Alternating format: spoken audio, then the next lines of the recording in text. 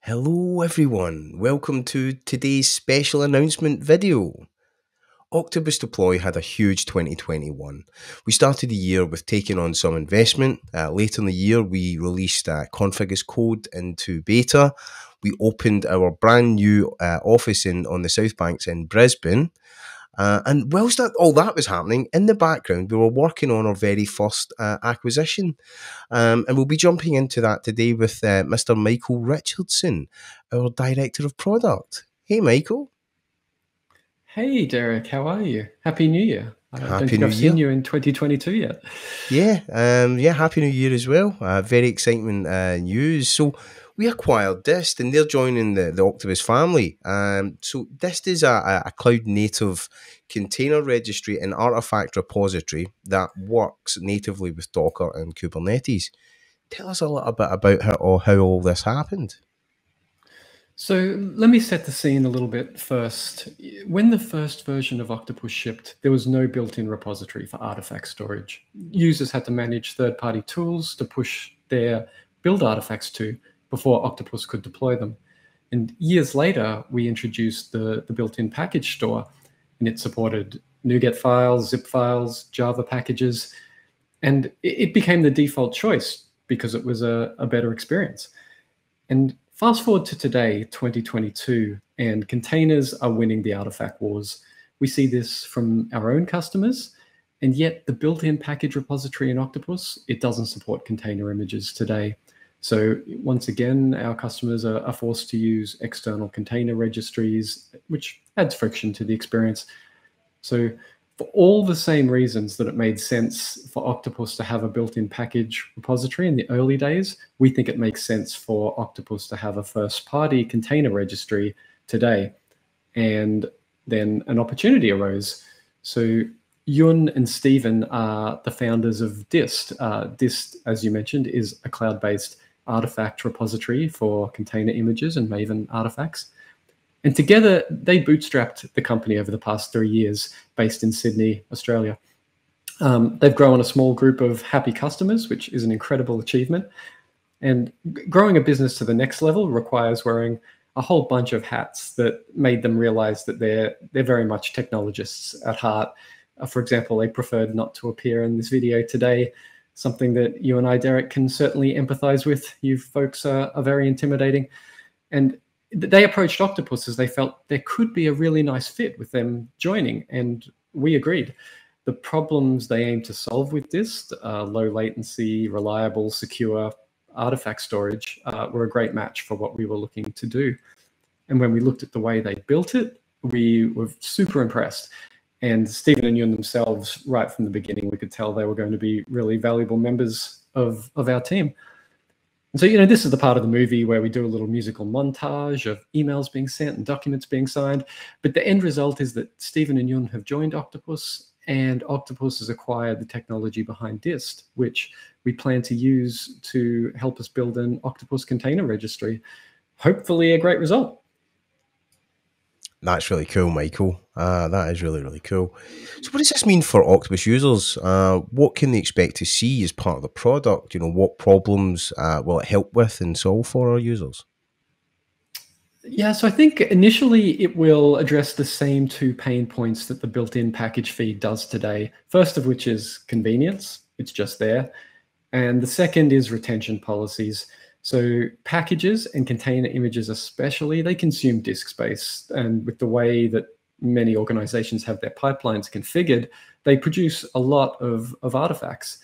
And because Octopus understands releases of your applications and which environments they're in, it's in the ideal place to enact retention policies so that, for example, you keep the artifacts that are associated with in-flight releases while you clean up those that aren't.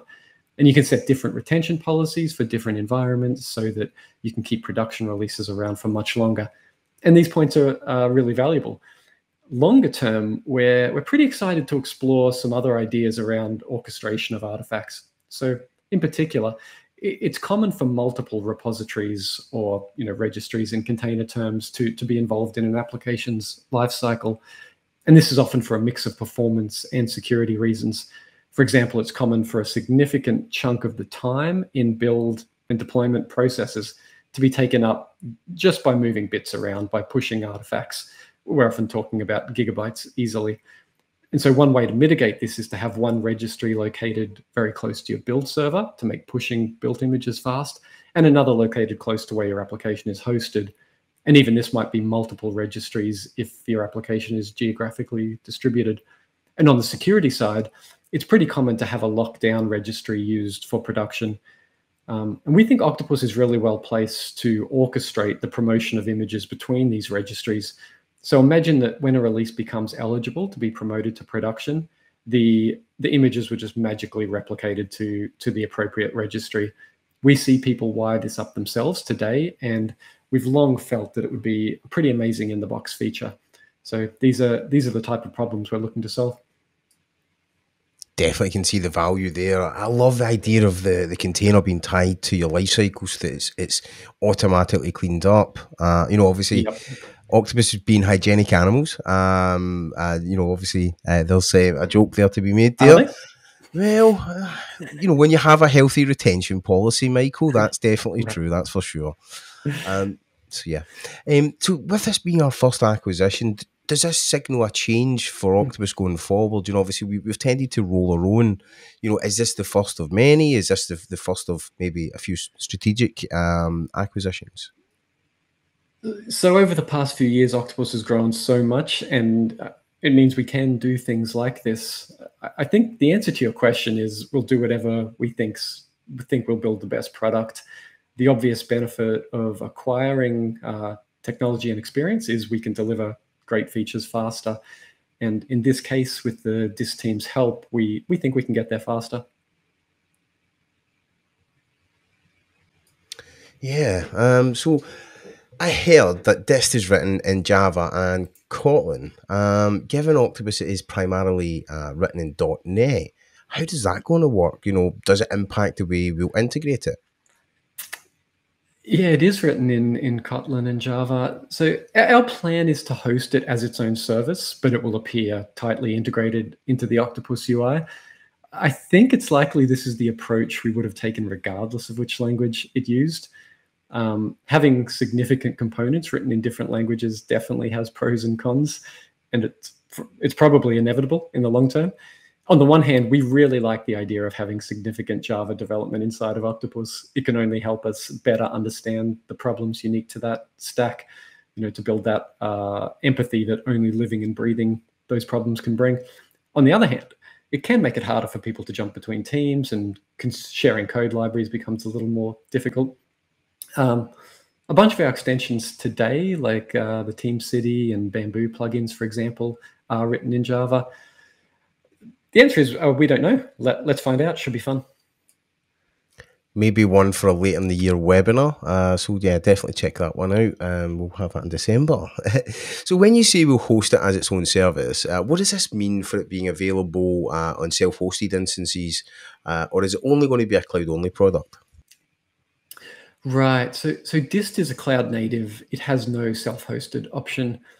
Until this point, we've worked really hard to maintain feature parity between Octopus server and cloud offerings. The reality is at some point we'll break that. At this stage, we're pretty confident we will initially launch an Octopus container registry as a service on Octopus Cloud. You'll be able to consume it from Octopus server, but the registry would be hosted by us. The whole story is a little more complicated than that. As we mentioned earlier, often what you actually want is multiple registries involved in a release's progression through build, testing, and eventually deployed to production. And where your Octopus instance is orchestrating this. So your primary registry might be the Octopus Cloud registry, but we might provide some kind of edge node designed to sit close to your build server. Or you might just use the build server's built-in registry if it has one. And the final destination for those images associated with a release might be a registry within a public cloud provider like AWS's container registry. Because, for example, if you're deploying to AWS App Runner, say, the images for that, they have to be hosted in ECR. And even when we say an Octopus Cloud registry, today we have multiple geographic regions for Octopus Cloud, and the same will apply for the container registries. And all of this feels like the way the world's heading in general. Often it's no longer simply on-prem versus cloud. It's some hybrid of both. And one of the things that made Dist attractive to us is it has this concept of an edge network. So it acts as a geographically distributed cache so that image layers get cached as close as possible to where you pull them from.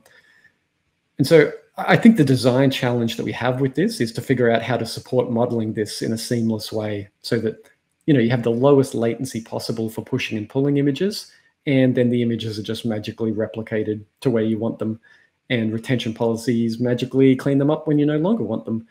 And yeah, we feel there is definite value in making this easier to achieve than it is currently.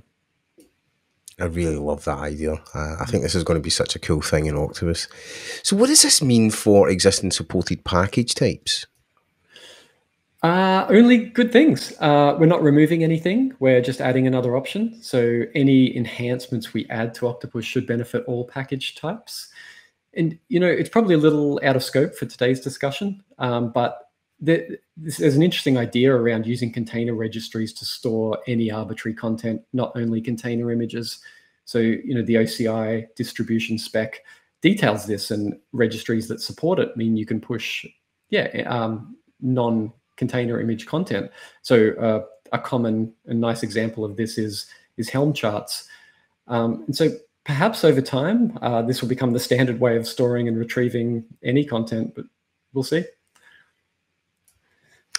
That was really cool. Thank you so much, Michael, for sharing that with us. That's really exciting. I'm really excited about our acquisition. Yeah, I think this is going to have so many cool features. I'm really excited to see what happens in the near future with it. So, unfortunately, that is the end of today's announcement video. If you're interested in a container registry within Octopus, please subscribe to the feature on our roadmap on octopus.com. We'll keep you updated with developments and more than likely reach out to you to help us build it too. Awesome. And please do stick a subscribe on our YouTube channel. We're going to be posting more videos in 2022, alongside our great educational content as well. So thank you so much. Enjoy the rest of your day and happy deployments. Bye, folks.